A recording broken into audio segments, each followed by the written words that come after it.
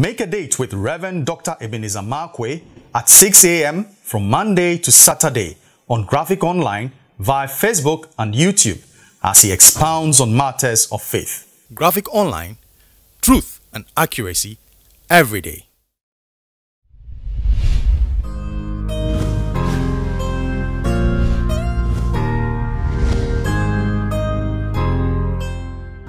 This is Reverend Dr. Ebenezer Markwei of Living Streams International, bringing you matters of faith with Graphic Online. Living Streams International, we meet behind the trade fair at the Life Cathedral behind Zenith College, and we meet on Sundays and we meet on Wednesdays in the evenings. Sundays in the mornings and then Wednesdays in the evening. This morning I'll capture my thoughts with the words, I have a dream. In Genesis chapter 41, especially verse 15 onwards, you remember that Pharaoh had a dream. And that particular dream of Pharaoh, no one else could interpret that dream. And they had to call Joseph, a dreamer, to come speak into the dreams of Pharaoh. So a dreamer was invited to speak into another man's dream. And not just to speak into another man's dream, but another S. And that will unfold later. To speak into the dreams of another man, and then for another S into the dream, S like A, B, C, D, E, F, G, H, I, J, K, Q, R, S. That was it. Now, if you remember, the story of Joseph is a story of dreams, a dreamer. In actual fact, if you remember, he had a dream. First dream, he saw the sun. He saw they were in a field, and then his sheep stood up, and then his brother's sheep just bowed and worshipped him. And then the next dream was, he saw the sun, moon, and stars, bowing before him. Powerful dreams, and dreams that will make somebody very pompous and proud, and walk with their head in the air and probably feet not on the ground. Now, Joseph was a dreamer, and all throughout his life, it was his dream. Dream. He was a dreamer. He had visions, he had goals, he had aspirations. God was laying out his future before him through dreams. And I've already explained what those dreams were. But guess what? Now here is a dreamer, then another dreamer comes. And that dreamer is Pharaoh, a big man. And then Joseph was invited to speak into the dream of Pharaoh.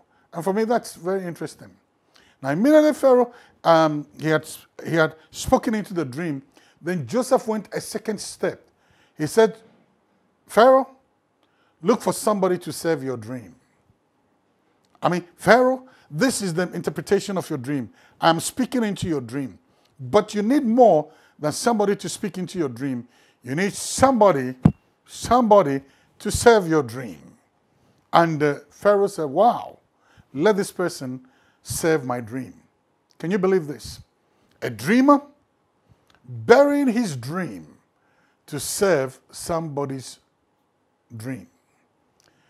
He had dreams of his own, and he had dreams of grandeur. He had dreams of power. He had royal, regal dreams, dreams of splendor, dreams that were mind-blowing, sun, moon, and stars. But then he had come to a place where God had taught him that the pathway to the reality or the realization of your dream is to serve somebody else's dream. Joseph said, listen, Pharaoh, I'm a dreamer too. He could have told him, I'm a dreamer too. In fact, I dreamt this and this and that and that. He never mentioned it once. He just said, sir, look for somebody who would serve your dreams. And in offering himself to serve Pharaoh's dreams, his dream became a reality. The dreams of Joseph were twofold. Number one, his sheep standing up. I've already explained it. That talks about the harvest. That everybody was going to have their harvest, but his harvest was going to stand up.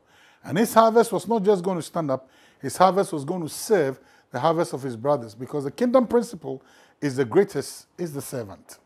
So his harvest was going to serve the harvest of his brothers. That's the first dream. The first dream was purpose. The second dream was placement. And like I said, it was Egypt. Sun, moon, and stars. The highest gods in Egypt, the sun god and the moon goddess. And now guess what? The Egyptians were stargazers. They built their pyramids according to the constellation of the stars. Or they were stargazers. So God was saying the geography for your dream is in Egypt. But see, the pathway by which his dream became a reality. He chose to serve. He chose to bury his dream. He chose not to be affected by the splendor and the pomposity of his dream and all the glamour and the glitter of his dream, the glitzy part of his dream. He said, Pharaoh, I'd like to serve your dream. In serving Pharaoh's dream, he became the biggest fish in the whole of Egypt. And guess what? His harvest served the harvest of his brothers, and truthfully, everybody bowed before him. Sun, moon, and stars bowed before him. So guess what? I have a dream, and so you have a dream. But sometimes God brings us to the place for us to bury our dream, not for it to die. Your dream won't die. But the pathway for your dream becoming a reality is the service. It's an offering your service for another man's dream. In serving somebody else's dream, your dream becomes a reality. Too many people are walking around, I have a dream, I have a dream, I have a dream, I have a dream. And your dream will never see reality unless you walk the road of service. Service to another man's dream. He that is faithful in another man's vineyard, or he that is faithful in another man's business, would also have his own entrusted to him. Guess what? Elisha getting the double was by pouring water, serving Elijah. Sometimes we're too high. Sometimes we're too pompous. Sometimes we are too heady and high-minded and think that we are it. In actual fact, we're not. And many times your destiny or your success story is delayed, or the narrative of your story becomes murky, and the narrative of your story ends in failure, not because of anything, but you refuse to place down your dreams at the feet of somebody else's dream. In serving somebody's dream, your dream becomes a reality. You know what? God is not looking for captains. He's looking for servants. See you later.